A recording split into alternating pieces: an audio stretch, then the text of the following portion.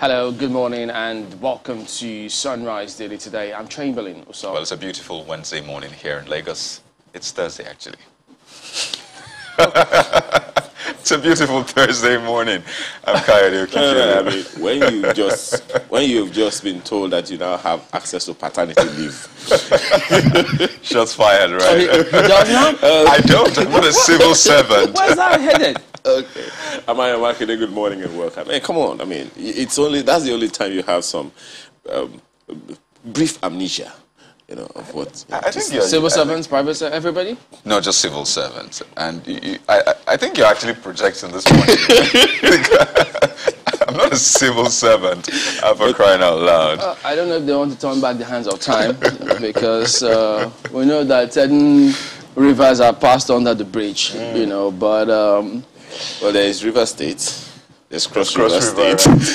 Oh. There are many rivers in Nigeria. The riverine areas. There is that song by Jimmy Cliff, Many Rivers to Cross, and on like that. So. Okay. All right. There you go. Okay. All right, so we're going to go ahead and take you through some of the dailies today because, wow, you can almost guess, really, what some of the dailies will highlight, as a matter of fact. So you're going to be seeing Mr. Wale Fatade very soon to take us through some of the dailies. But, at this point in time, I don't know if anything surprises anybody in terms of when certain events happen and how the dailies were reflected. So it just appears as though... but the thing is, like people always talk about, once some of these things occur, and if you look at the headlines over time, that cartoon, they say spot the difference. Can there be any difference, Absolutely, really? How much difference will it be over the years? There's something interesting that I've seen on the front page of the Daily Times in recent time.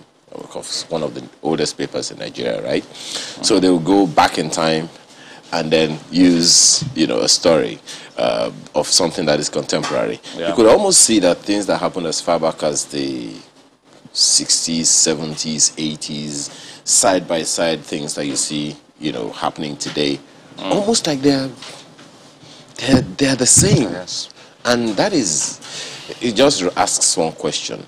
Are we making progress? Yes. How significant? One that jumps out or that I readily remember is something about the health sector. Yeah. By the way, resident doctors are still on strike.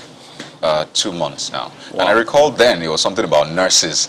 That was a flashback, and just right next to that there was something about resident doctor strike, and something you can almost predict the headlines. But let's see what's making the headlines today. Yeah, so we'll start with Vanguard newspaper today. Mr. Wale Fatade, thank you. Good morning, and thank you for joining us today on the program. So let's start off with Vanguard newspaper. Look at the leads. Yeah, good to see you again today. Good to see you too. Yeah, so Vanguard leads with killings in Southeast, rage, despair, trail murder of Akunyili, 8 others by gunmen. And the writer says how Akunyili, husband of late ex-NAFDAC boss, 8 others were killed in Onitsha suburb. Igbo nation under siege with too many killings, so hence the laments. It's in our hands to make this region better again. Umahi will ensure public safety, as from the police. Fish out killers, Southeast governors charge security agencies. Buhari mourns Dr. Chike Akunyili, says killers must face judgments of, okay, I think it's typo, it says of man. So, something missing there. Before maybe judgment of God, first judgment of man. Okay, so judgment of man. Okay, the law is here, applying to them. It's political assassination, ascribed to IPOP. Obiano promises 20 million naira reward on Akunyili's killers. So all of this, associated with this lead story. What could have been your impressions? Perhaps on the desk when you got this information filtering through and up till now, Mr. Fatade. Well, first, condolences to the family of Akunyili. It's so sad. When the news broke early yesterday morning, I was shaking, and the circumstances surrounding it, learning that he and his son were at the function, they hugged and then they parted. Yeah. And as a son, I felt that's not the kind of memory one should have of his father for the last moment. So condolences to the family. But I think we must agree now. The Southeast is under siege. But I'm wary of assigning it to IPOB or no IPOB. I mean, we were here during Abacha when people were being killed, and the government then came out that they will fish out the killers, But when the trials of Sergeant Rogers and Mustafa started, we then knew that the government of the day were involved in the killings. And so we got to be careful by ascribing the killing to a particular set of people or organization. That's one. Number two, it's almost jejon now, the kind of rhetorics you hear. The police will investigate high-profile assassinations in Nigeria. They've never been resolved. And that's so sad that an old woman, she's late now. She used to tell us in Yoruba in those days that our constant prayer whenever we go visiting was that our blood will not be used to wash Nigeria's sins away. I think we are shedding too much blood. But the other angle that we should not forget is that the stage is set now for a number of elections not to be tidy, not to be perfect, sincerely. Wow. Because what you are going to have now is there's a siege on the land. Few people will come out. A lot of people might not come out. And I'm just imagining a kind of father or mother whose ward or child now is in a number as a youth corps member. I mean, why would my child do that service now? It's not going to happen. So that stage is set for election to be shrouded in some kind of controversy already. Wow. Very sad.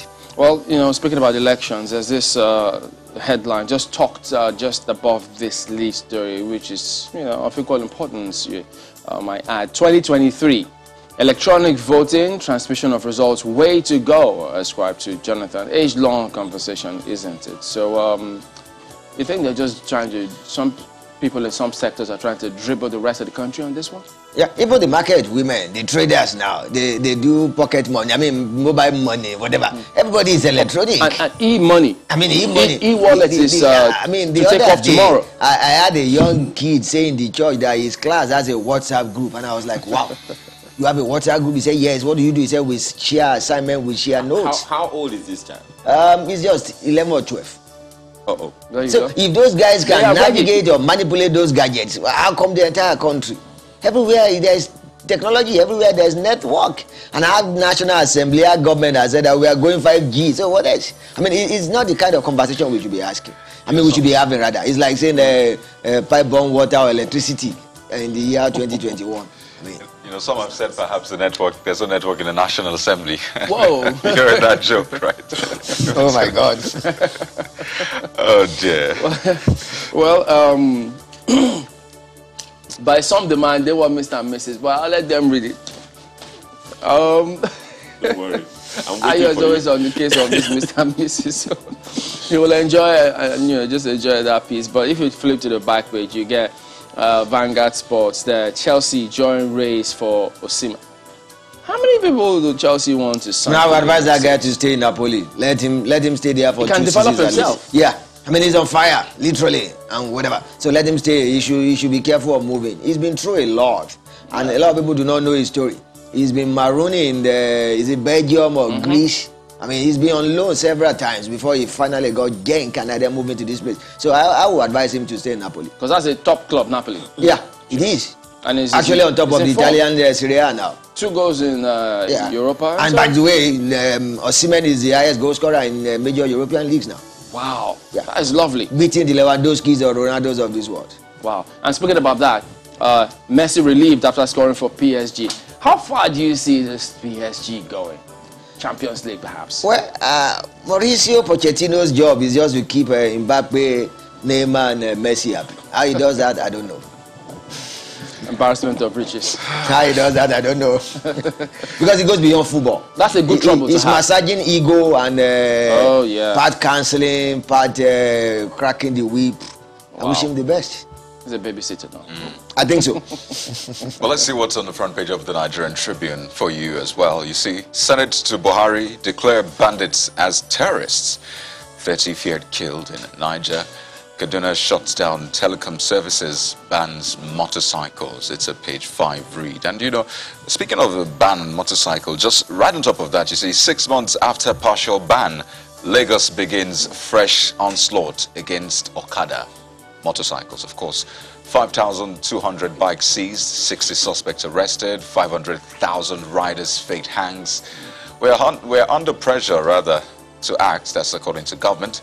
Victims speak.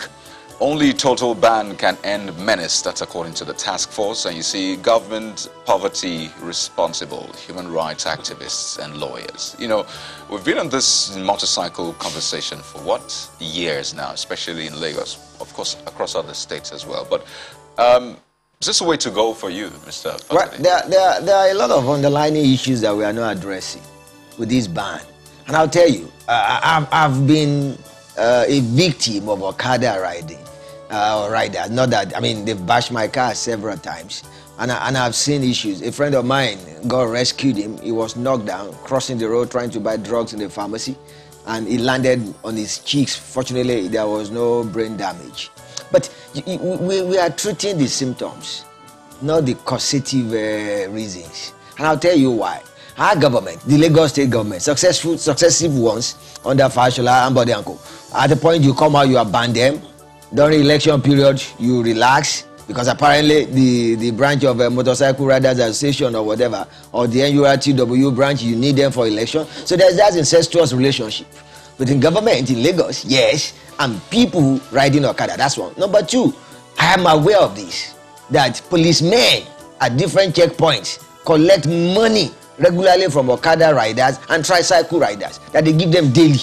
And so there is a kind of way that the police have lost the authority. And that's why you see that resistance from people. In Ajao Estate, about 2 weeks now, is about 2 weeks, an assistant chief superintendent of police, 6 months of retirement, who has actually set up his law chambers because he's a trained lawyer, was killed. And so those are the kind of things. When you see a group of people fighting back, there are a lot of reasons. And the last one, the poverty that we have is grinding.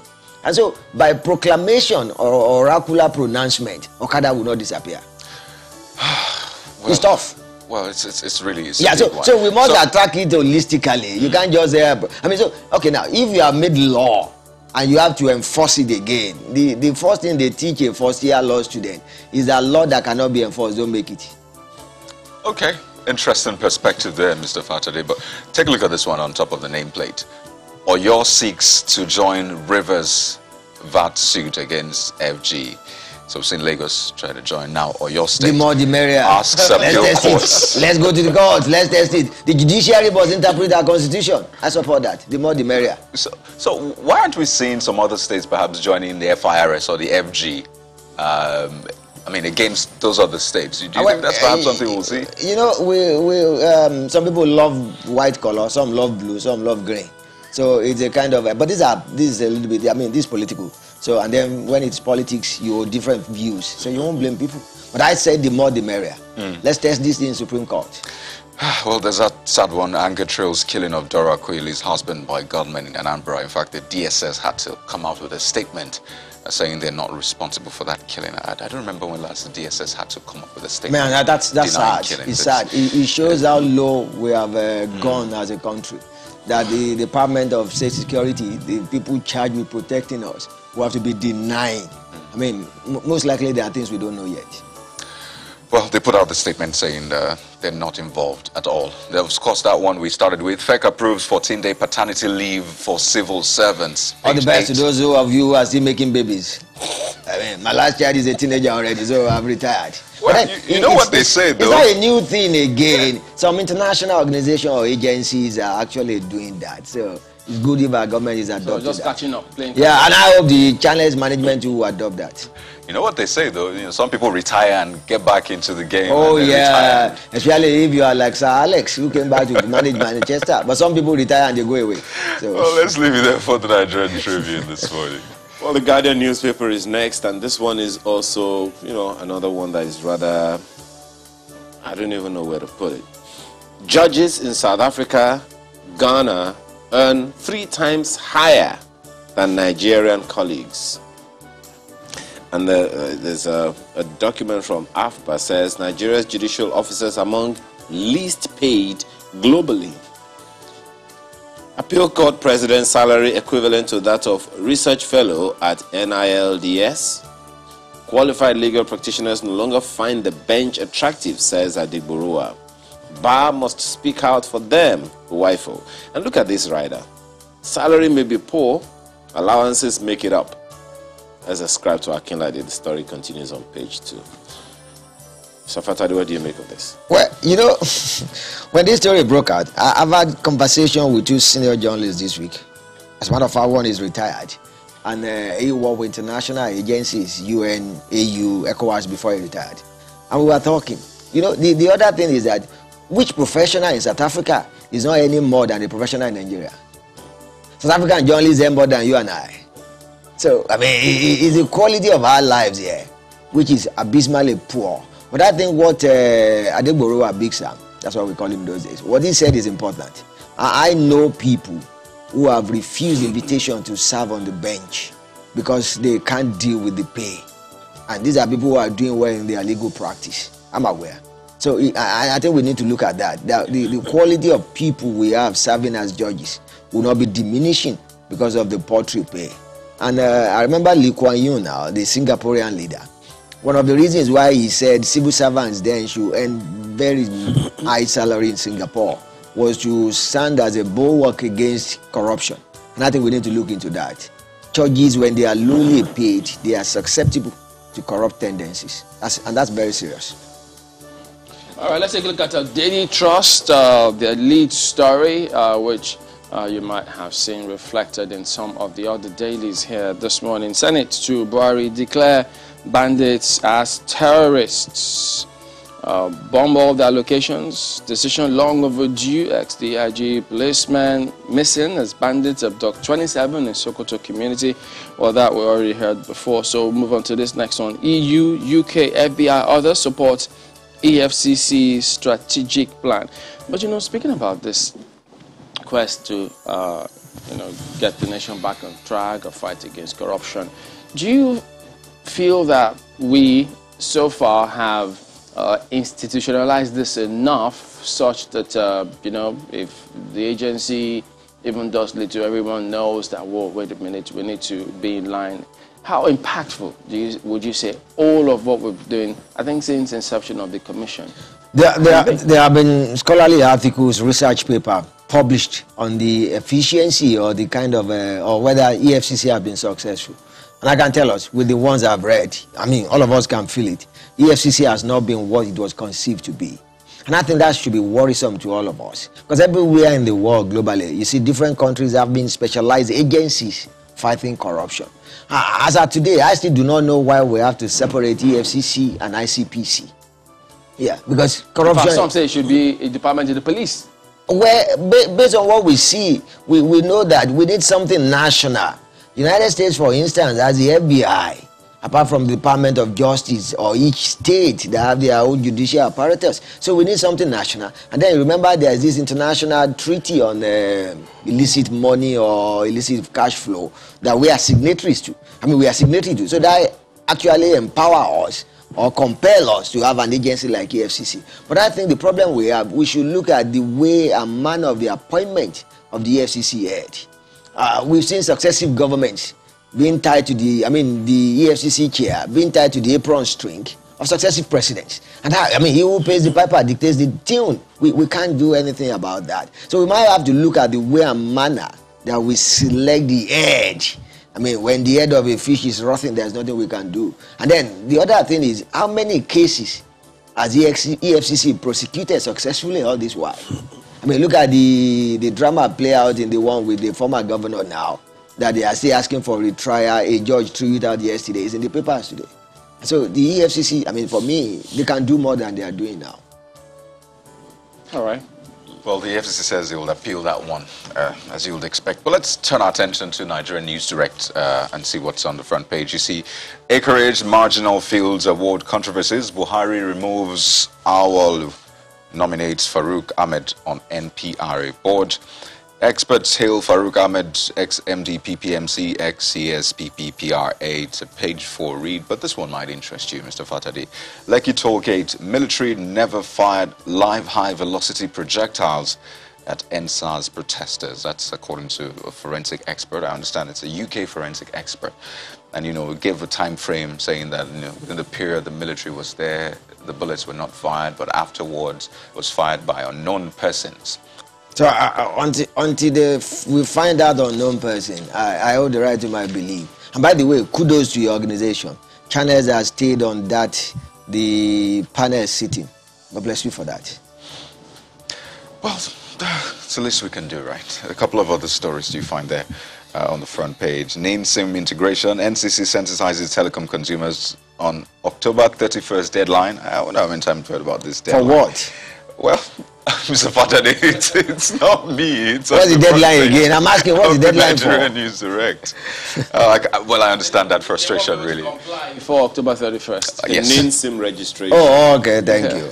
Okay, well, I get you were trying to clarify. Yeah, I wanted to know another deadline again. Maybe they will bow us again. I mean, you know, we're always having deadlines upon deadlines. Well, that's like school assignments, direct. deadlines. But do you think, I mean, this, by the time everybody gets this, name registration, or at least, if 70% of the populace gets this name card, what stops us from saying, look, at the end of the day, if all our data is on this, why can't we use it to vote? Why not?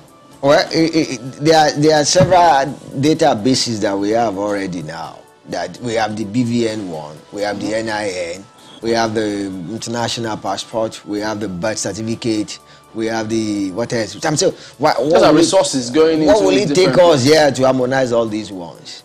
So it's up to all of us. But then the other thing that should be of concern to us, and I've seen this, non-Nigerians who actually have NINs. Whoa. Yeah. I've seen that, even in Lagos. Well, yeah, a member of the National Assembly was quoted as saying that, you know, you have people crossing the border to get... And then they just come and get it. To get some of this. So what's the point of harassing everybody to go get it if non-Nigerians can get it? Yeah. Well, maybe just as we always say... Because if I go to... I mean, all of us that register for NIN, yeah. What are the documents they ask you? Exactly. Or your face and your fingerprints. That's all. That's not enough. And birth certificate if you are younger. So. That's not enough. Well, the leadership newspaper has this one, and it's not very pleasant. Hours after Senator's damning verdict, bandits kill 30 in Niger. That story is on page 4. Lawmakers want them branded terrorists, say military should bomb them wherever they are. Anxiety grips Kaduna residents as government shuts down telecom networks today. Agulu community mourns as gunmen kill Dr. Akonyele. I don't know which one of these you want to begin with, Secretary. Well, we are becoming denatured, as it were, to deaths in Nigeria.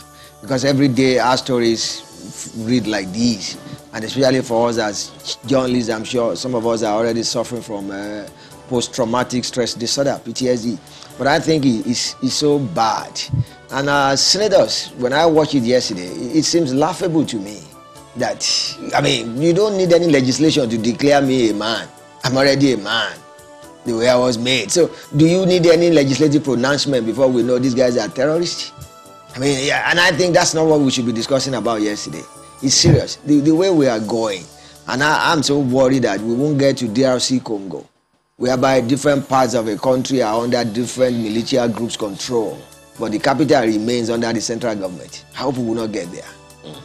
Yeah, that's what we all just hope. But we all need to do what we have to do and ensure that we stave off all of that. Well, that is it today on taking a look at some of the dailies this morning. Mr. Wale Fatade, thank you very much indeed for joining us today. You're welcome.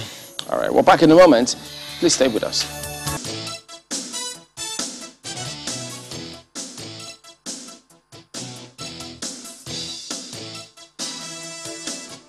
All right, welcome back. Well, yes, indeed, quite a number of matters the Senate considered yesterday, but the debate where they did ask the federal government to designate bandits as terrorists, and then among several other security challenges in the country are the key areas that we will be focusing on today on the program. And as you've seen in that opening slide there, we've got Captain Aliyu Omar here in the studios with us. He is the CEO of Goldwater and Riversand. Good morning. Thank you for joining us today.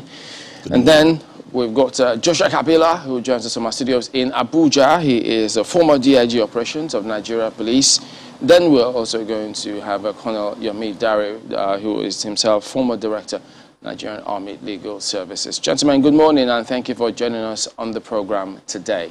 Well, Captain, let me start with you. You have, highlighted some of these challenges, the shortcomings, and what you think we should do to ensure that we get things right. Now, what does this recent perspective from the Senate do to your impression about how we're handling all of these things? Good morning. Eventually, I think the chicken is coming to roost. At this point, if you ask me, I don't think we should be branding bandits as terrorists, okay? We shouldn't, really. We should look at it conversely now. They have earned the right to be terrorists. You know, if you want to brand them as terrorists, it's an understatement. If you look at terrorism from whatever angle of the spectrum, you discover that these guys have ticked off successfully every single nuance of terrorists. If you look at the cost of violence and its impact on our GDP, you find out that these guys have earned themselves a place there too. The cost of violence is simply the expenditure we are putting in. And, okay, let me relate with the viewer. Take, for example, one of the costs of violence is the loss of lives to our soldiers. So if we were to do a little bit of mathematics, how much does it take to train one soldier? Could be a general, could be other rank, just one soldier. How much does it take to train him? Just training. Forget about the cost of sustaining such a person on the field when his career starts, just the cost of training such a person. Then we talk about other things like ordnance. We talk about other things like medicals, everything he has to do just to come out of that factory. Let's use that alone. Let's forget about the salaries he earned up and up to the point he was killed. What quantum of money is involved per one soldier? What's the unit cost of training one soldier? And what's the economic importance of a bandit? If you look at it from that perspective, you discover that these bandits are expendable. They're expendable. They're not adding to, they are taking out from our economic prospects. There has been social costs, there have been psychological costs, there have been cultural costs, there have been, you name it. And then we now say we want to call them terrorists. Honestly, in all fairness to them, they have earned the right to be terrorists. All right, Mark, Mr. Habila, being former operations person with the police, is it, just as you said, Captain say, is it something that's pretty obvious? It's just more like, what are we doing? Could it be that we haven't seen all of this all this while? So does it change? What changes? First of all, give us your impression. Should it be or shouldn't it be? The bandits, as we describe them, are definitely people who have some ideology that has to do with creating apprehensiveness, testing the capability of the security, and also going after members of the public and create fear in them and apprehension, preventing them from carrying out their daily activities. And these people kidnap, these people, terminate people's life. They go after the resources of the country, particularly the mineral resources, get them out and use them. And so bandits are a group that has really hit this system and are also trying the ability and the test. They want to test how far the security agencies could go. And so they've earned the qualification to be described as terrorists. So does it then mean, I mean, if you could give us a little bit of insight into how some of these things work while you were in service, don't security agencies come up with certain reports which they pass on, you know, upstairs concerning their suggestions and recommendations? And if they do, could this have been one of the recommendations that might have been done all that time? No, even when you declare them terrorists, you still have to get the security agencies united and get them on their toes. Declaring them a terrorist does not actually solve the problems, but I think too that a massive deployment of the security apparatus that we have in this country, whether it is the military, whether it is the Nigerian police, whether it is the civil defense and other security agencies, we also need to send in a lot of intelligence individuals to feed us with the information, to mix up with the community who sees all this crime and criminality happening at their doorstep. I think what we need to do is to increase the tempo of operation by also making available the logistics and the equipments that these security agencies need. There is a gap in funding operations of these people, and if we really bring them together, because when we synergize, there's likelihood of a checks and balance that will be so robust that will prevent these people from going far beyond where they are. And so I think that the security agencies must double their effort. They must also go back to the drawing board. And synergy is very important. When you synergize, then it means that there is division of labor, and then assignments are shared. And if also the intelligence group of the security agencies in this country also move out, they have a lot of intelligence, they have a lot of information as to what happened, and the community definitely are ready to tinker with them and also to give information and intelligence freely. And so I think that we have to go back to find out what have we done wrong. Is it the funding? Or is it the program for operation, the operation order that is being directed? And I think that we have to do that quickly, because these criminals are testing the ability of our security agencies to see how far they could go. Well, Captain, this appears to open up a new perspective. So, is it designated them as terrorists that is at the base of the challenge of addressing it, or funding? Because some argue, well, even if you designate them as terrorists, if funding isn't there, you still will have that challenge. So which comes first? First, as Mr. Habila said, I want to do a small correction on the cost of violence. It also includes every security operative, police, civil defense, that have lost their lives in this venture we call our security challenges. Because ultimately they all wear the green, white, green. That's our national flag. And we train them in their institutions too. So if you can just imagine the cost of, just append the figure, you begin to see the costs to the nation of these losses, especially when one soldier or one policeman or one security operative dies. It's not just about his death and the effect on the family and the children and how his soul will rest in peace. There is so much economic or financial implication, actually. And if you look at that impact economically, even what chunk of our GDP is that figure? How much is our GDP? Between 2017 and now, it's been hovering between 2.6 to 2.8 or so. But percent.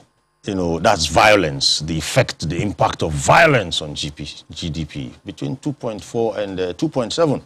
That's a chunk, even though you're hearing just 2%. Now to your question proper. You see, the situation here is such that calling them terrorists sets certain things straight, especially when you look from the outside in. In here, there could be political considerations and all the nuances and petty issues that add up to what we call politics here. But security doesn't know politics. You see, outside in is simply internationally. What are we looking at? If you look at many reports I have seen, the figures are just what you can call an outside perception of what is happening inside. And they are not far from what the the average Nigerian is feeling. So what I'm trying to say here, is they have to be first and foremost called what they have aspired to and want to be. Take the definition of terrorism from any perspective you like and put it right over the activities of these people, and you see what I'm talking about. They attack innocent civilian citizens. They do so in villages and communities, so much so you need bulldozers to bury people. They threaten governance. They even take taxes. They seek to even set up their own fiefdom. By their fiefdom, I'm talking of their own government. And when we actually try to use diplomacy, soft force, I'm speaking for bandits today. I'm a bandit. When you are talking security, when you're talking soft force, what I see, what the bandit sees is weakness. Yes, what he sees is weakness. When you approach many meaningful Nigerians have, people with clout, people with very, very impeccable, and how do I put it now, whether clerics, academicians, politicians, these people have successfully rubbished, they have successfully rubbished all these avenues, all these bridges. They have burnt them one after the other over a period of 7, 8, 9 years. So there is really no point, wasting time. They actually want to be terrorists. We're in a democracy, right? They have earned the right to be called terrorists across any parameters. Why it took us so long to get to say this or get to admit this to the point where I see Senator Gobir and the Senate President to putting these things in perspective is another day's story. But I tell you, in the now time of things, if we were to have a debate and the bandits were to sit with me, I think I will concede that to them. No, they have earned that right to be terrorists. But now that you both agree that they have been branded terrorists, what now would be the question? I remember for a very long time, it wasn't until 2014 that a good number of countries all over the world branded Boko Haram as a terrorist organization. Now we are banding, we could identify Boko Haram as a section. These bandits are just all over the place in various parts of the country, especially in northern Nigeria, where some actions are being taken now. Now that that declaration has been proposed, it's not been declared yet. It's just a proposition of the Senate. What now? Even if the president says, okay, now they are terrorists, what then? It's to you, Captain. Yes, okay, thank you. Boko Haram was branded or declared a terrorist organization, and we know what has followed. Whatever is going to follow after we have taken this one step of calling a spade is left to be seen. It's also up to those at the political strata of government to begin to see exactly what needs to be done. Saying a group is a terrorist organization comes with implications. Now, I cannot speak for politicians. It's not an area of my competence, But when it comes to security operations, you must ensure that when you are talking about terrorism to security operatives, you know exactly what you are doing. When you tell a general or a policeman or an intelligence operative of the DSS that he's going after terrorists, I'm talking to my political leaders now. I hope you know exactly what you mean. Terrorism is not for play, not politically. You can't play with them politically. The moment we say a group is a terrorist, and from my small dashboard, I have weighed all the possible options. I have profiled bandits. Yes, they started as a very insignificant group of people, and they've waxed stronger.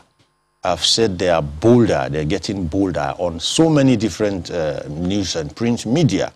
Now that they have earned that right, and we have agreed politically that they should be branded, I hope we understand the implication. It's not about scoring political points.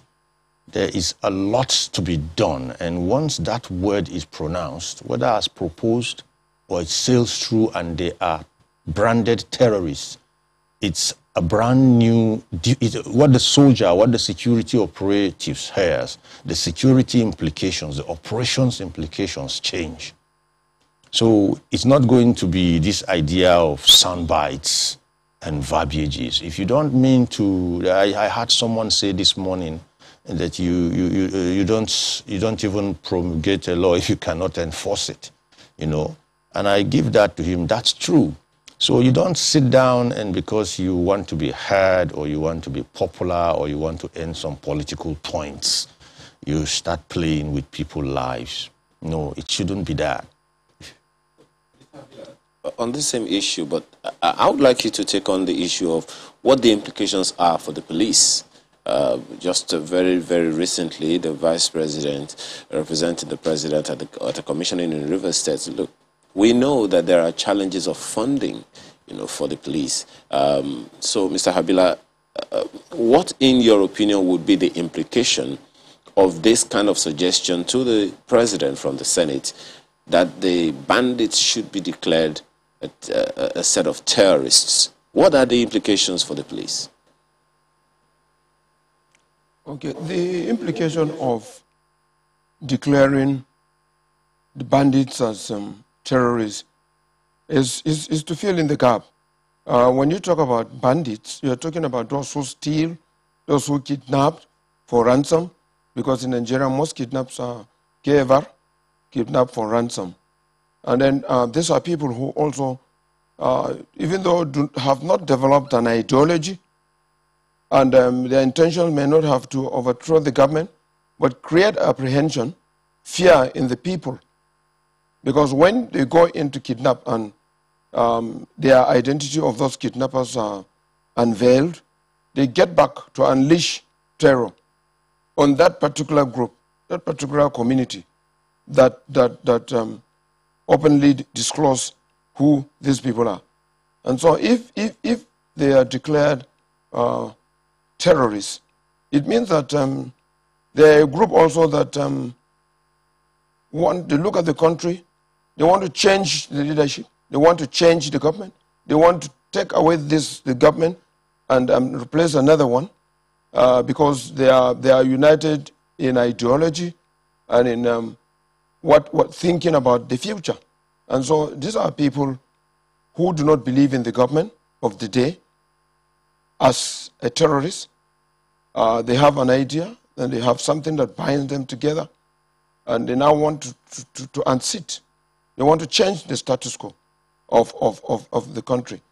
And so when you declare them a bandit, the implication for the Nigerian police is that more of the action and some of the things that ordinarily you would not do in terms of getting them down, mow them down when you meet them, and then the equipments to be used will also change. You don't need to use a smoke. You also don't need to use the process of demobilizing them, because these are people who want to divide the country, who want to make sure that the country comes to a standstill.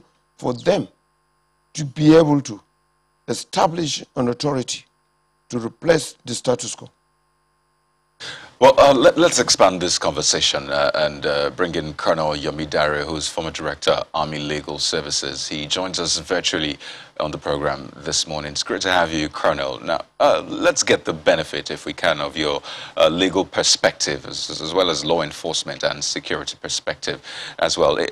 Legally speaking now, first, I'd like to know if you think this is a way to go, this new position of the Senate declaring the bandits as terrorists. But also, if you could add to that, legally speaking, in terms of perhaps prosecution, the way things are approached, do you think this changes the entire outlook of our fight against, is it banditry now or terrorism? Yeah, good morning, Channels team, and good morning, my fellow commentators, gentlemen. Thank you for having me on board here. Well, I've been sorry I joined in late. I was having some technical issues, so I was able to get all the comments from my colleagues out there. Be that as it may, what I'd like to say here is that I'm very, very aware of the issue, the topical one right now, where the Senate has called for the declaration of all these sects as terrorists. I want to say here that this is really long overdue. It's long overdue. I did propose, I remember back in 2009 at a Senate presentation to the House of, to the Senate Committee on Security back then, both the Senate and the House of Representatives in 2009. Yes, I believe that. Yeah, that it's what we need to do is to promulgate the law such that terrorists, the punishments, anybody found guilty of any act of terrorism, the punishment should be death, and especially if such act has led to the loss of life. You know, I think the problem we have is enforcement. I mean, talk is cheap, you know, and we can see what is happening now. The terrorist is just next door and is ready to strike anyone. Now they've started moving now. We've had cases whereby former ministers, National Assembly members and their families, they have been kidnapped. Even in Lagos now. That used to be, you know, it wasn't as pronounced, but that's almost become a daily thing now. People have been kidnapped. Like Captain Aliu said, it is high time we call a spade by its real name. Let's not play the ostrich. We have done it for so long. We do really need to. And I am glad that the Senate has come out to ask Mr. President, you know, to declare all these sects. Because what happens here is that it's just a thing of nomenclature. When it's convenient for them, they call themselves herdsmen. When it's convenient for them, they call themselves bandits. When it's convenient for them, they become kidnappers. Well, gentlemen, all these acts, all these acts are acts of terrorism. If you really look at the definition, because they terrorize. They terrorize. So let the law be promulgated such that if you contravene or if you are caught in that act, then you know you are dealt with accordingly. And aside that, I also want to propose that all these militant groups, there must be a total proscription, just like the IPOB has been proscribed and branded terrorists. The same thing should apply to every other group. Every other group. We must not take chances. We're just sitting down and our country is being turned into a country where anything can go. Anybody can just wake up and want to take the law into their hands. And we must do less of legal gymnastics here. We must take the bull by the horns. We'll talk what about is good for the country is what. Okay, Yes. we'll get more perspective from you with regards to taking the bull by the horn when we return in just a moment. So do stay with us.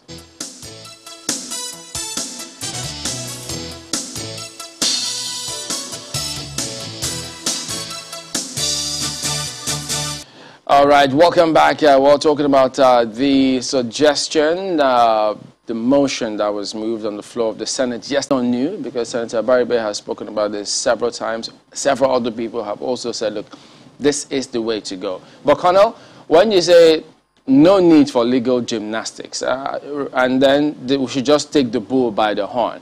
But we also do remember that, I mean, when you talk about enforcement being the issue, how do we reconcile that? Because not long ago, when the president said, look, if people are bearing arms illegally, they should be shot. No, I don't think any news reports has made the rounds about that being carried out. So concerning enforcing that and taking the bull by the horn, how do we take the bull by the horn if enforcement is a challenge?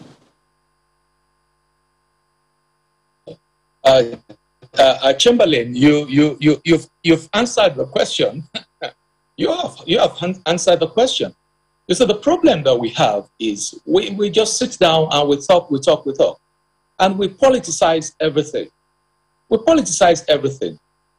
Just like when Nigerians want to take on the armed forces, and especially the Nigerian army, and then you just take them, you know, to the cleaners, and you forget that these people are out there, you know, putting their lives on the line for you to close your eyes and sleep.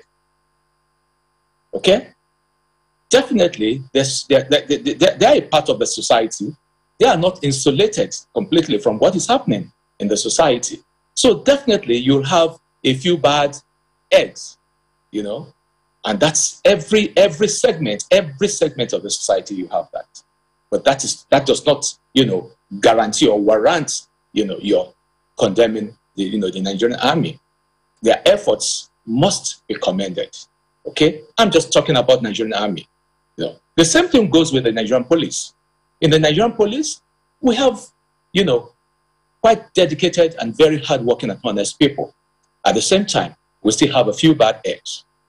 Okay, we must. These are our law enforcement, you know, agencies or organizations. So we must give them all the support that they require. Okay? Now, how do you reconcile? Even as we speak, we still have this issue of Boko Haram on the front burner. People are dying. They are joining forces with ISWAP. They are joining forces with ISIS. They are expanding. They are being funded. We got the list of some people from Dubai who are listed as sponsors of Boko Haram. Now tell me, has anything happened to them? The answer is just no. Capital no. Capital no. They are no ghosts. These people exist. So why not just take these people and make an example of them? And that's the way to go. Okay? You see, people commit crimes. When it's convenient, they say they are kidnappers. When it's convenient for them, they say they are bandits. You know, and they do all sorts of heinous crimes. And as such, because nothing is happening, people take advantage, people take liberty, and they do it with impunity. Okay? And aside that, look at, we are talking about now, we have not even completed this process. The healing is not done yet. People are still suffering. Women have lost their husbands. Young ladies have been turned into widows. And yet, we are talking about rehabilitating the bandits. Talking about rehabilitating the bandits. You know? So it doesn't add up at all. It doesn't add up. I think we have politicized too much. Okay? If I could just quickly follow up on a point you made. If I could just quickly follow up on a point you made about, you know, calling them this. I mean, so that we can properly, you know, place this issue, I'd like to know, really, what's the propriety of asking the president to be the one to designate bandits as terrorists? Because I wonder that, how did we even come to term them bandits in the first place? Was this something that the president did in the first place? So in terms of propriety, I mean, who should do what? How did we even come to call them bandits in the first place? Whose job is this, really? Well, as far as I'm concerned, it even starts with the National Assembly. You know, it starts with the National Assembly. They have all the legal powers to set this in motion. And all they need to do is to send it to the president for his accent. And if he refuses to accent to it, they know what to do. You know, so everybody sits back and saying the president, the president, the president, the president. What can the president do? It's just one person. And then with his, you know, with his advisors, with his staff, with his ministers, and whatnot. You know, so we know. I mean, we've discussed it on this forum. What stops us declaring the Northeast, you know, declaring a state of emergency, even before things went as bad as they are now? But nobody is saying anything. We're just carrying on. For so, how many Colonel, years? you think that this is, at least, this should start with the National Assembly and then perhaps proceed to the president. So let me take this to Mr. Habila quickly, because I know that prior to this point, there's been a lot of talk about perhaps certain, what do I say, what do I call it now? Is it a conspiracy, using the term banditry or bandits instead of terrorists? But I'd like to know, perhaps from your experience and the benefit of your time in the police, how did we even come to start terming them as bandits? Was it a name that they said they wanted to go by, or it was just a term that perhaps the police, the military said, let's tag them this because this is what we see and this is what they look like? Yes, the acronym of bandits that is presently being used is to lower the level of criminality that these people engage in, bringing it down to look as if these are crimes that ordinarily the security agencies should process them through the law, charging them to court and gathering information, gathering evidences, and prosecute. And so, over time, they've forgotten also that when you say bandits, you're talking about those people who go kidnap, people who commit crimes, people who also, you know, work on the psychology of the people or of the citizen, for them to be apprehensive and full of fear. These people, when they see and also get involved and become victims, they do not bring out the identity or an idea about who these people are. And so when you talk about bandits, you're talking about those who commit crime, those who steal, those who kidnap, those who also go to do some other things. But when you talk about terrorism, we're talking about a group that is well organized, a group that is well funded, a group also that want to change the status quo of a country or a group or an individual. And they do that with all possible means to make sure that they take over the government, to make sure that the ideology that they have would stand and would be what the country or that particular group will have to obey. And so if you say Boko Haram, that education is evil, and you are now trying to say these people must not go to school. And so the bandits are no longer bandits because they are involved in a lot of activities that have also qualified them, like we said, as bandits and as terrorists. And so when you talk about terrorism and terrorists, you go all out to ensure that you either bring them down or take them out from where they are.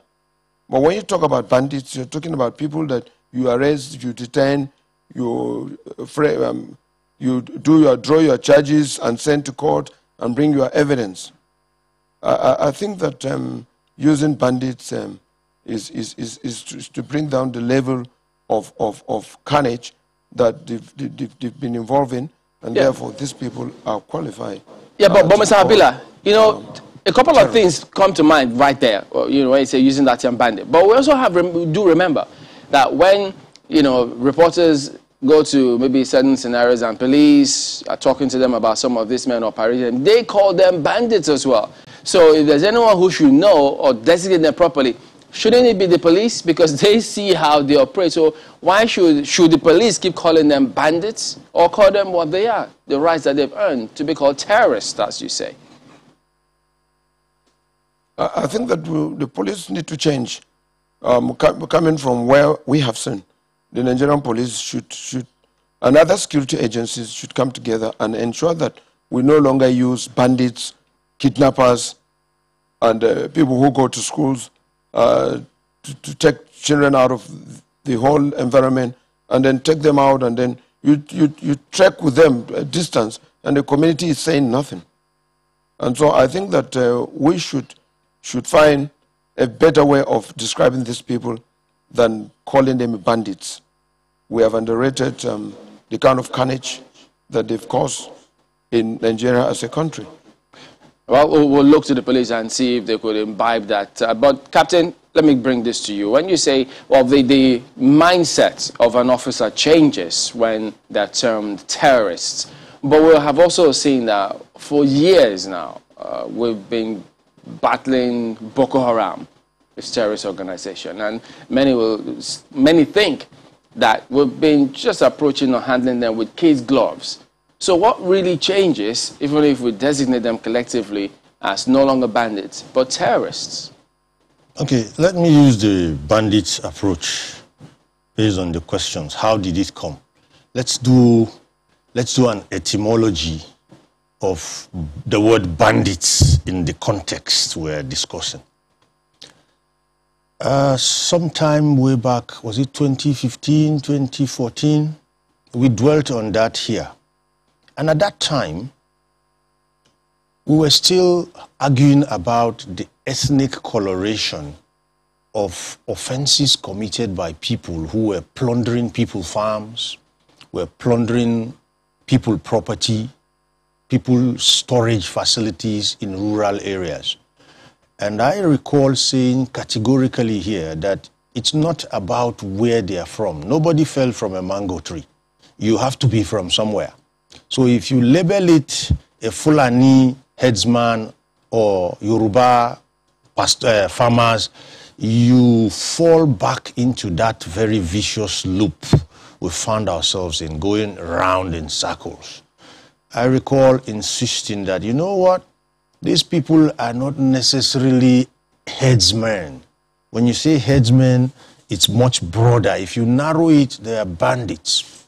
Now, bandits itself is an old English terminology that was used to describe outlaws way back. And these outlaws come, if you are old enough and you watched films like Gunsmoke and Wild Wild West, you understand who a bandit is. They come from wherever they will.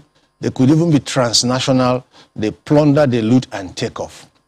Over a period of 5, 6, 7 years, these same people we have gotten used to calling bandits have morphed into something else. And of course, they had to, because they kept doing things and getting bolder. They became so daring at a point they are even attacking military institutions.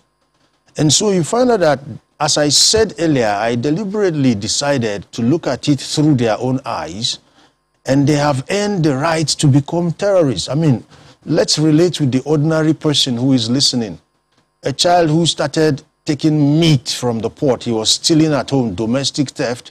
He became bolder and started stealing chickens, and before you knew it, he was stealing cows.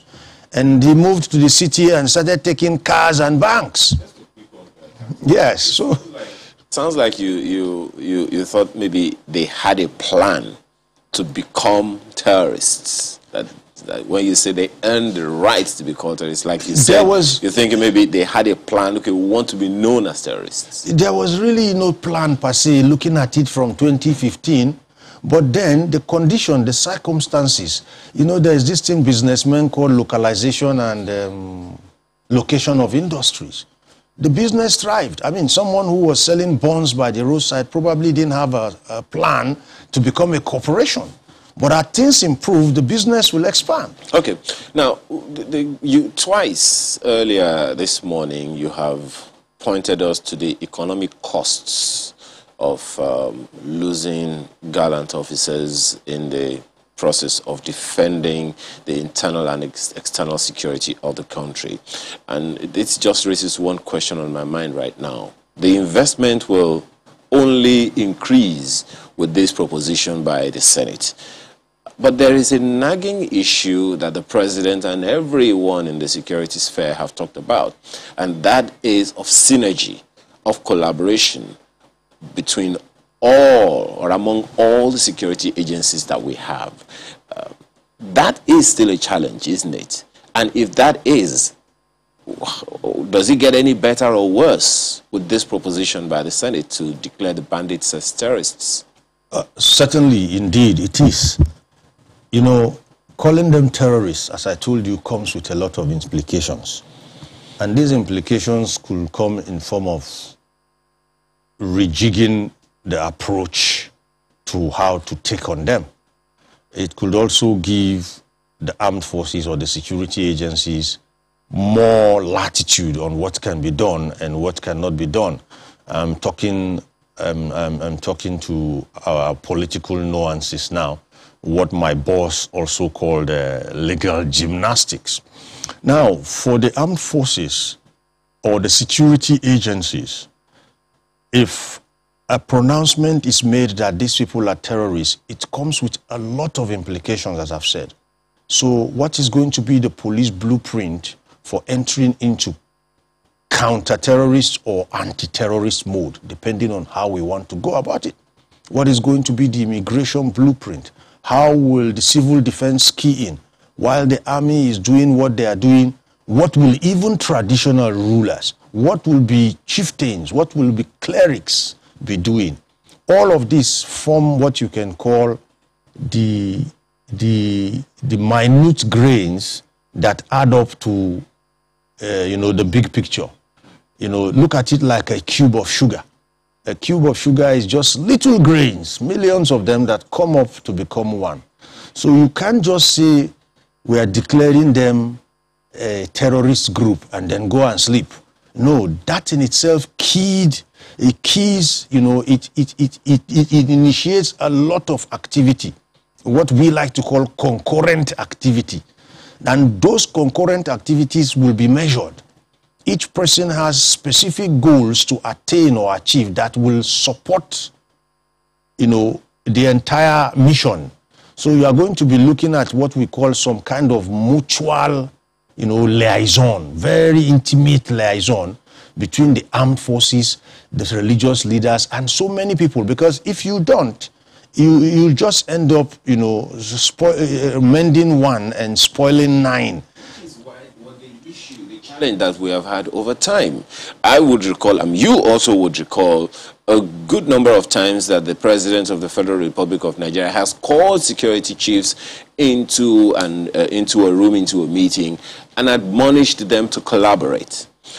Over and over again, we have heard this. So, and there's another, conversation going out there, you may want to validate it, that at the top echelon of all the security services that we have, there is a mutual understanding of who does what and all of that. But the foot soldiers don't seem to get the memo.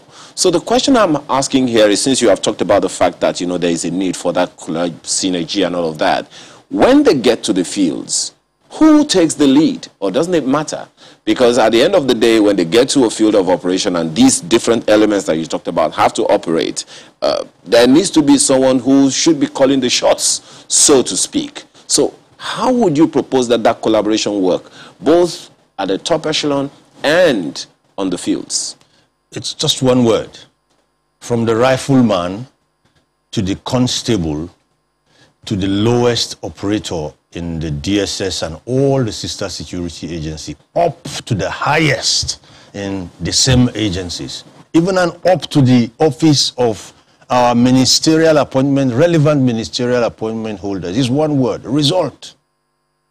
I've always said this, I can't say it enough. It's result. So it's one thing for you to come and say, you know what, this is what we're going to do. This is how much is going to be required. These are the timelines.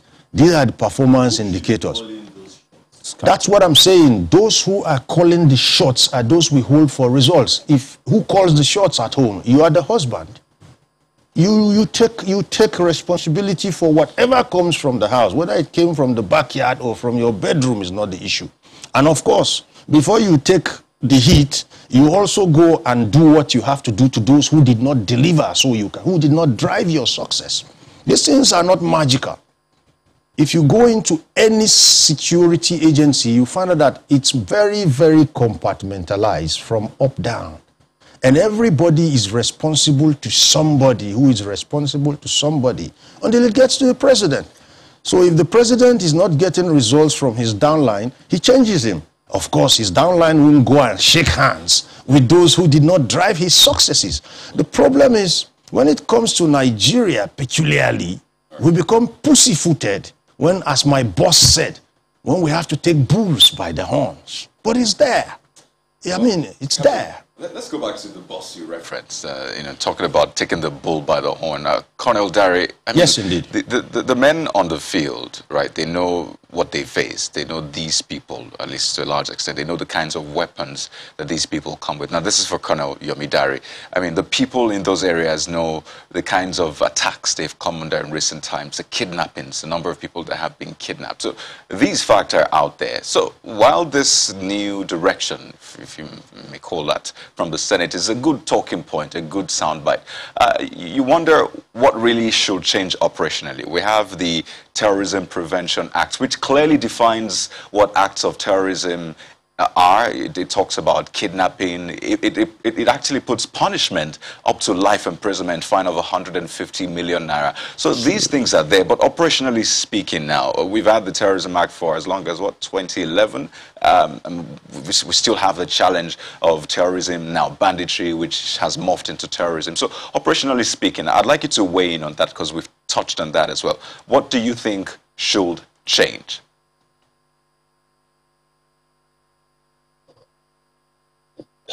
What more can we say, Coyote? We've said it time and time over. We just come here, we talk, and then nothing happens. You see, the truth is that the National Assembly, they know what to do. The leadership of the National, they know what to do. It starts from the National Assembly. And all they need to do is to articulate these things and then send it to the president for his assent. And if it's not accepted to within a stipulated period of time, they know exactly what to do. I think we should just stop romancing ourselves, because we are talking about lives here. Every day we keep losing people. People are dying, Even the other time, we all saw it. It went viral on the social media. Apart from this very last one, that a senator is calling, for the branding of all this group as a terrorist. We had when one of the senators from Kogi West, specifically Senator Smart Adeyemi, he even went into tears. He went so emotional, right in the full glare of the whole nation and the world, saying that the National Assembly must stand up to it. So a lot Nigerians are sacrificing, sacrificing, keeping all these members of the National Assembly there and their aides. It's costing daily billions of Nigerian money, So what are they doing? Let me rephrase, I mean, just to push this home. So the question is, what more can change? Because there's a sense that we can do way more than we're doing, yet we're not doing it. And like I referenced, the men on the field know what they are facing. I mean, they know what they have to do. Really, I mean, when you're confronted by heavy weaponry, you know what you have to do, and the people of those areas as well, they know what they are facing. So the question still is, what more can we do in this fight against banditry beyond tagging them as terrorists? I mean, what more can be done on the field? Yes, there's need to inject more weapons, more funding, more welfare. Okay? There's need to inject that. It is not just on paper. It's not just on paper. we have the means, we have the money, all right?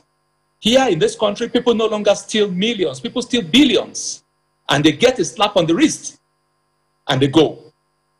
You know, all this money, we have something. This Boko Haram, this terrorist thing, is hydra-headed now. It has grown into a very big monster that is consuming virtually everybody, all over.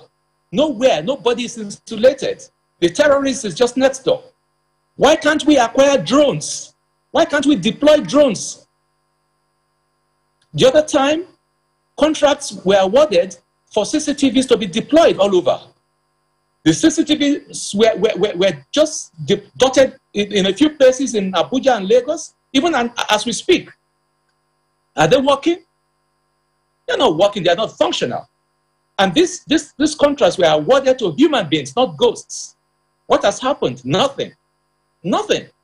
You know, so these are some of the things, you know. So it's high time the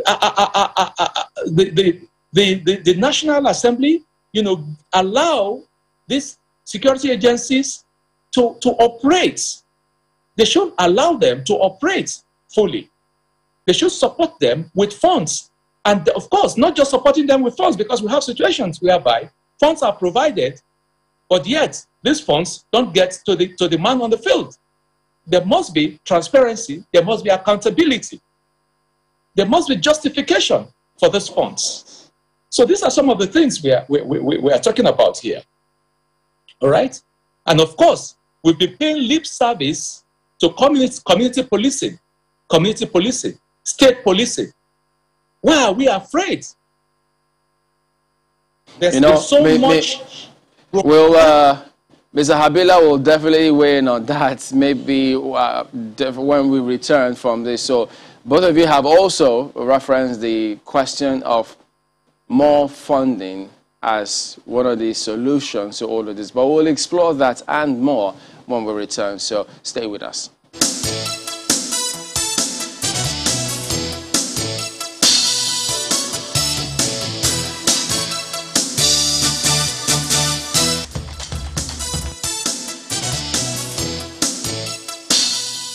Welcome back. Continuing our conversation on whether or not the bandits be designated as terrorists, as was moved on the floor of the Senate yesterday. So what next steps should follow that? I mean, some of the guys have said, look, a lot stops at the table of the leadership of the National Assembly, because certain laws have got to be made and they need to follow through.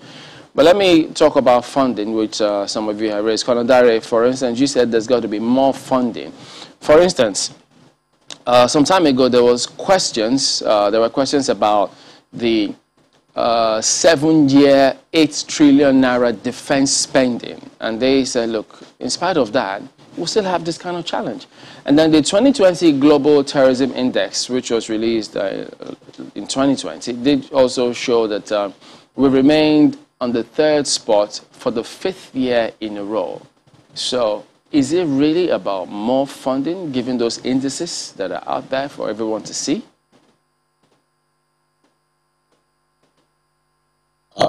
Is that for me, Chamberlain? Yes, please.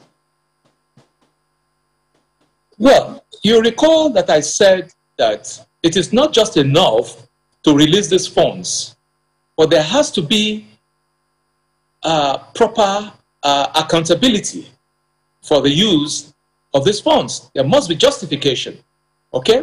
And that the men out there, the men on the field, the men on the front line must feel the impact. We've seen some occasions, I don't think it's with this present set of service chiefs, but we've had situations in the past when troops have more or less protested on the front line, complaining about lack of food, lack of water, lack of equipment, you know? I mean, it's not just enough to announce that 3 billion, you know, has been allocated or given to the Ministry of Defense, and just for some people to just sit down and appropriate or misappropriate this fund. So there must be transparency. There must be accountability in the spending of this money. And like I rightly said, there is need for funds for funding. Okay, let me bring in. Situation? Pardon me. Let me bring in Mr. Habila on the same subject matter because he equally thinks that there's got to be a lot more funding. But Mr. Habila, we've seen the same kind of scenario play out with men of the police force who we see on a regular basis out there on the streets, and clearly shows that not too sure if those funds actually get to the final destination. So should we focus on addressing that challenge before we talk about allocating more funds? Because don't forget, there was more funding for the police some time ago. We don't even know if they've received that as of yet. Yes, talking about if these funds that are provided are channeled through the proper way as requested, I think that is not very difficult for anybody to put to check. I also think that suspicion of diversion of funds or unutilizing funds should not be something here that could take us back, because there are better ways and there are already established ways of checking them. I should think that if the government also feels that these funds are not properly utilized for the purpose for which they are meant, I also think that the government could go ahead to ask for whatever each of these services want, and then they can go ahead to place order based on the request, so as to assure integrity in the system. So I should think that for the Nigerian police, the Nigerian police is quite large and is well spread. But I can also tell you that even when the government provide all these facilities by voting out money and by acquiring them, we still need also to ensure that there is this synergy between these security agencies, and we should be able to come together and say, okay, we have one goal, we have one purposes, we have one assignment, and in doing that, we emphasize superiority of ranks while carrying out our duties, rather than superiority of service. When you said my service is more superior than yours, you've already dampened the morale of the other person you are referring to, because everybody has something special to offer. And so when we actually say, okay, let's go with superiority of ranks, then you tend to see that there's unity, and that whatever assignment that is given will be prosecuted, because everybody is bringing what he has to the table, and that will go a long way to enable us prosecute this operation to such an extent that results are found. One also is the communities, the people themselves, because the people don't feel cared for by whatever thing, whether the local, the state, government. These people are not willing to volunteer information that can be converted into intelligence. And so you can't go and operate without the cooperation, without the input of the community that are affected, because they see these things, they know more of this, but they hold back the thing, because they also they've developed one dummy to say that some of the security agencies cannot be trusted. And so they hold back their information that would have helped in ensuring that the operations that is being undertaken run smoothly and result-oriented. And so there are a lot to do outside providing logistics, providing whatever requirements. The community must be involved. The community must be brought together and be told that they have the ability to end this carnage in their communities by looking out and volunteering statement, not minding what it is. And it's overrated that the security agencies used to divulge information. Sometimes they're part of the system of this criminality, and it's not enough for the community to be discouraged from adding value to most of this operation. You know, you have raised a very important point about collaboration with, you know, locals, people in the community. And so let me take this back to Captain Umar and get his perspective. So to get people to buy in or to collaborate with security agencies, there needs to be trust. And I think this interestingly ties back to the conversation around, you know, transparency in spending. Because they say he who must come to equity must come with clean hands. So you hear that there are a lot of classified things when it comes to security, right? How declassifiable, for example, are security votes to state. You hear some governors tell you, well, if we tell you what we do with those funds, and this is for Captain Umar, by the way, if we tell you what we do with those funds, maybe there will be trouble and all that. So when it comes to spending, you know, funding and disbursement and the rest, should we be doing more in terms of declassifying just what exactly we're using those funds for? So people can say, okay, well, this seems right. Let me support the security agencies in this fight. Have you heard, excuse me, have you heard of the Snowden files? I'm just asking, you know what the Snowden files is? That there was an incident that was popularly known as the Snowden files? Well, if you haven't, Google it and go read up. Nothing under the sun, 2021 Earth is classified anymore. Let me repeat myself. Nothing under the sun, 2021 Earth is classified anymore. Even though we know what happened after those files were leaked and what is still happening now. If you've heard about the deep web, you've heard about the dark web, let's not digress. Let me answer your question.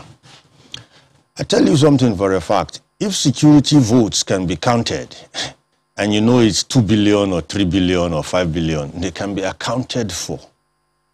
Okay? By my roadside accounting knowledge, worst case scenario, if you don't really want to put too much light there, you can just, just put it under miscellaneous expenses.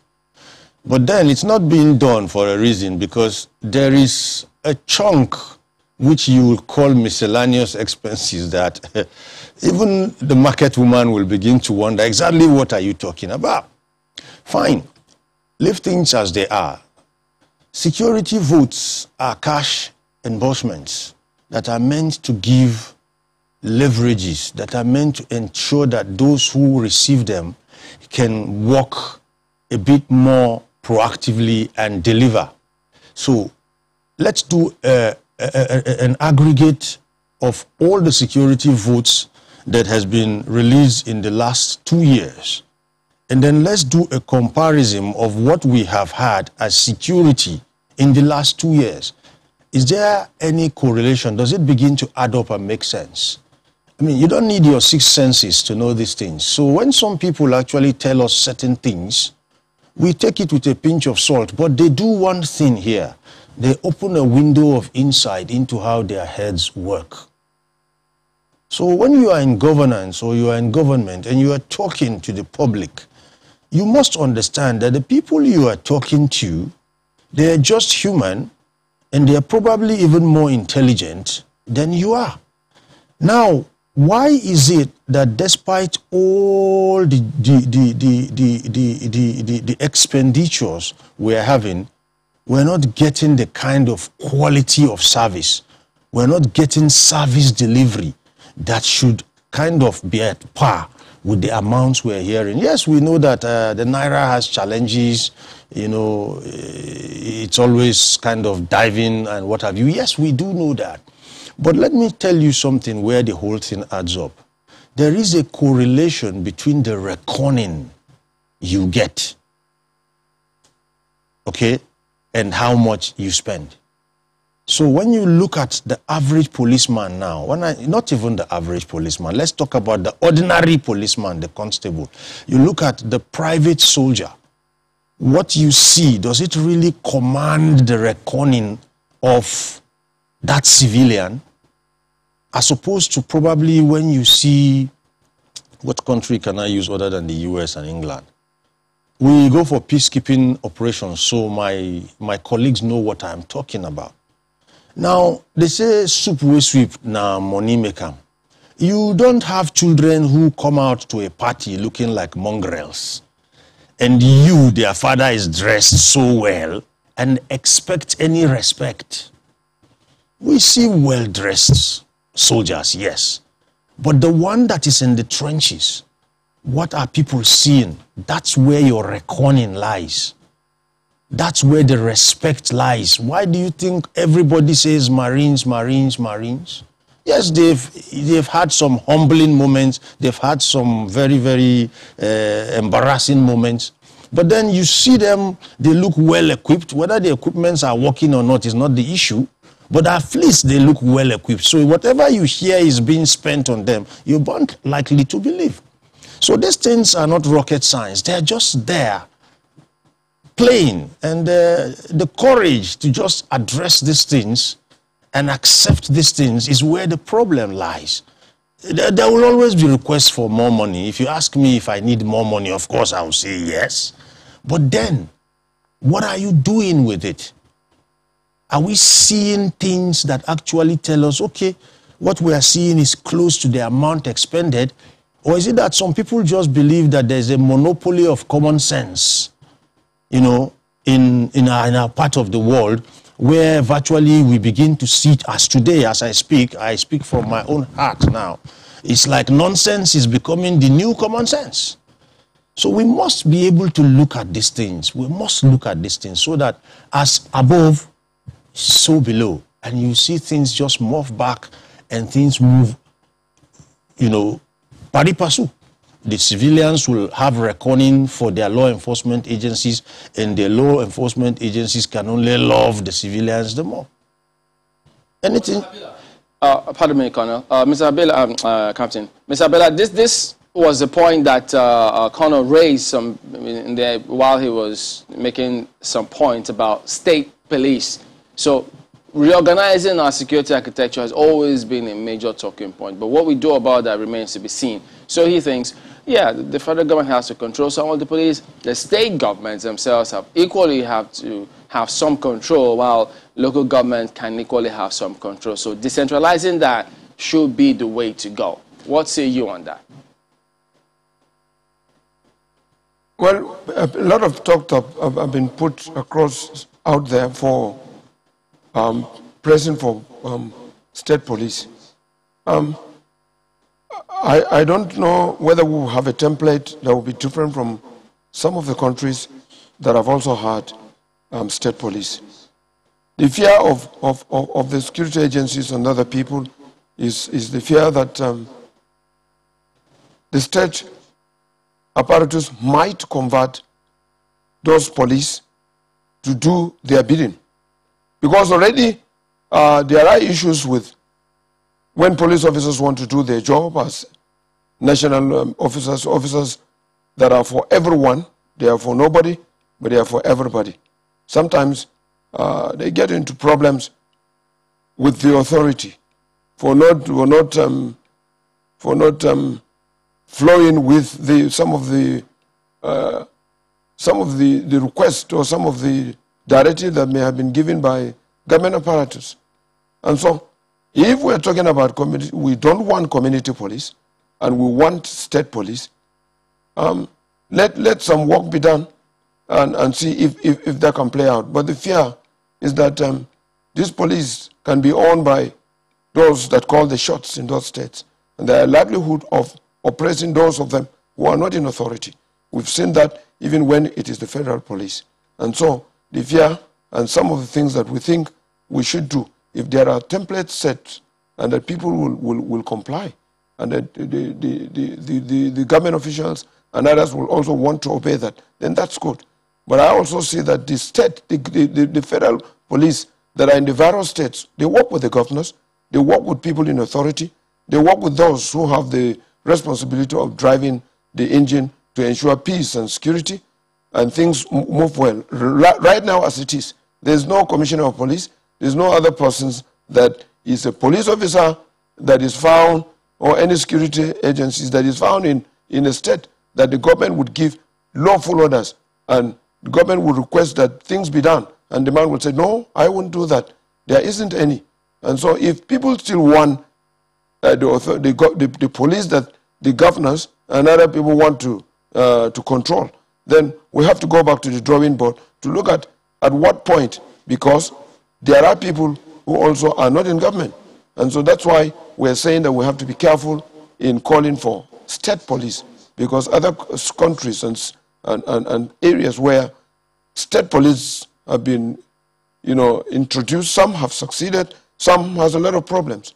And so this is a stand that we have to look at it critically. Yeah, but Mr. Habila, we think it's on guarantee peace and security. It's on record there are several records of governors who are in opposing political parties to the party at the center who always complain that, look, they don't get certain things done when they want, and that whoever is at the center, whichever party is at the center, opposes parties that are not at the center in the state. So that is just clear. Just wanted to put that through. But let me get Colonel to respond to some of the experiential fear, as it were, that you have raised about concerns of having state police. Colonel, what do you think? Thank you very much, Chamberlain. With all due respect, I beg to differ from the position that I put forward by Mr. Habila in this regard. Who is afraid of who? I mean, for crying out loud, as we speak, is the police not being controlled by the federal government? Are they not also using the police as it suits the federal government? So looking at our population, we have grown beyond this pedestal state of just centralizing. We have to decentralize. We just have to decentralize. We need to be transparent in this also. We need to recruit more people. We have debated on these things for just too long. What sense does it make? You bring somebody from Maiduguri to come and start operating in Port Harcourt. I mean, the background, the environments are not the same. They are not the same. So why can't we localize this recruitment there? Because the man in Port Harcourt knows the nooks and crannies of Port Harcourt. Okay? And he will be able to better relate, even up to the local level, up to the ward level with the traditional rulers. The whole fear is that, let's just face it, again, let's call a spade a spade. If the governor or the party in power in the particular state is same as the central, as the party at the head of at the hands of affairs, in most cases, there's no problem. I mean, we have had cases in this country. Especially, I just have to be blunt about this. Especially from Rivers, where the commissioner of police, was exchanging words with the governor, calling each other names. I mean, that is not it. A governor, he is the chief security officer of his state. We must give him some respect. We must give him some allowance. We must allow him to exercise, that power with his cabinet, because if anything happens, he is called to question. So if you say he's going to put the police in his pocket, he's going to act, otherwise with the police, fine. The whole world is watching. After 4 years, let him continue.